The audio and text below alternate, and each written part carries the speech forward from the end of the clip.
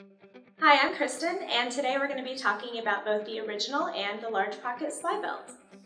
So the larger belt is fantastic for your iPhone 6 Plus or your Samsung Galaxy Note, and then the smaller one is perfect for your smaller phones such as your iPhone 6 or your Galaxy S6. So you start with your phone first, so your larger, flatter items will lay closer to your body and eliminate the bounce. So just stick it under the zipper, pull up the edges.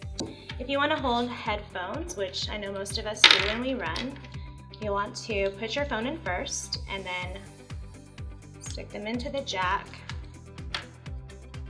and then you will zip it up and just let the cord hang out through the end of the zipper.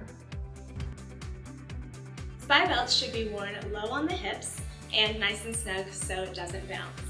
Also remember that they should be hand washed and line dried, and you'll be good to go.